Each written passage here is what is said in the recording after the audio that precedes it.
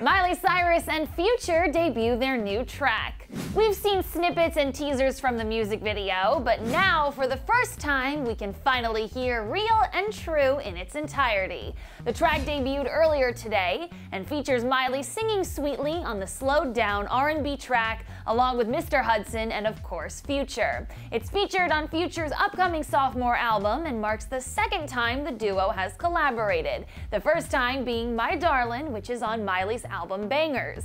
The emotional song is reflective of real life, Future said. He recently got engaged to Ciara and said it's really about putting aside the past and loving each other for a better cause. The music video will debut on Sunday, November 10th, but if you want to listen to Real and True right now, click the link below in the info section. Let me know if you like the song, or maybe if you prefer My Darlin instead, and don't forget to subscribe. I'm Deidre Behar, thanks for hanging out with me, and I'll see you next time.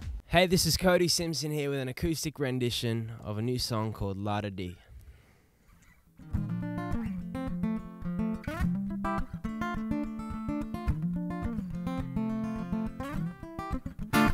To see the full performance of Cody Simpson singing La Da Dee, click the link here or in the description box below.